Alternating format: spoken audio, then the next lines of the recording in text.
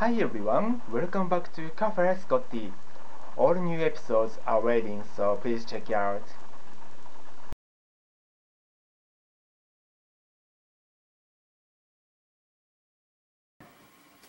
Happy Pride, everyone.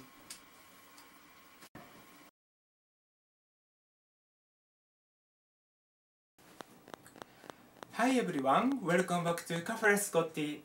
So this time I would love to introduce myself a little more. I already did enough, so this time I'm gonna make it short. I would love to introduce myself again for shorter, for one. So hope one video, one vlog. So hope you guys enjoy it. So I'm a Japanese gay man who has been to United States 5 times by now in the past. And last time there was like back in 2012. So it's been 7 years. So it's been really long time, but I've been there 5 times by now. And I've been to United States 5 times, but as for New York, I've been there 3 times by now. So New York City is like my second hometown to me, and well, I miss there a lot. I miss everything. I miss the smell, culture, people, my friends, building, every view, park, everything. And well, they accepted who I was no matter what, and it didn't matter that I was a gamer, or if I had autism like Aspergeres, or I had mental health situation like PTSD from my trauma from past. So they saw me as Scotty, and it was not like crazy person when I saw their eyes and heart. You know what I mean? So. Yeah, you could be anyone. You could be yourself in New York City. Like I could be myself. I could be real natural version of myself. So yes, I miss New York City a lot, and it's second hometown, and it's like I count there as my second hometown, but also it's like my real hometown to me instead of Fukuoka, Japan, where it's my real hometown. You know what I mean? Anyways, like I said before, I had a possibility for gay marriage in United States before, but I had to turn it down because of law situation.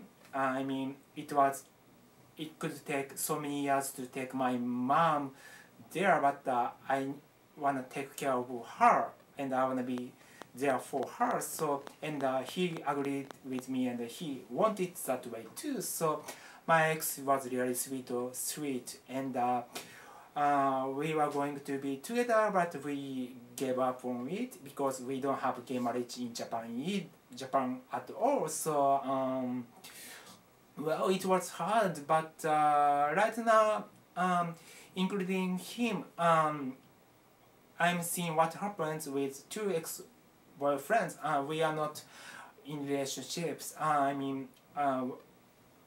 Both guys and I are friends and seeing what happens. So hopefully one of them are actually my future husband. You know what I mean? And family and friends mean a lot to me. So long story for short, we are tiny family from beginning, and complicated family. So and also when I used to have my father, actually he was not there for me or my mom at all. So he abused us by domestic violence. So we left him many years ago, right back in 2006, and now we have peace. So it's a good thing, but I have dreamed of finding someone special to share life with, and it's really, I'm really hopeless romantic person, and I want to share life with someone special called the one. And also I want to include my mom, as she was not there no matter what when people had discrimination for me because of the disability, autism, Aspergeres, PTSD, and more. So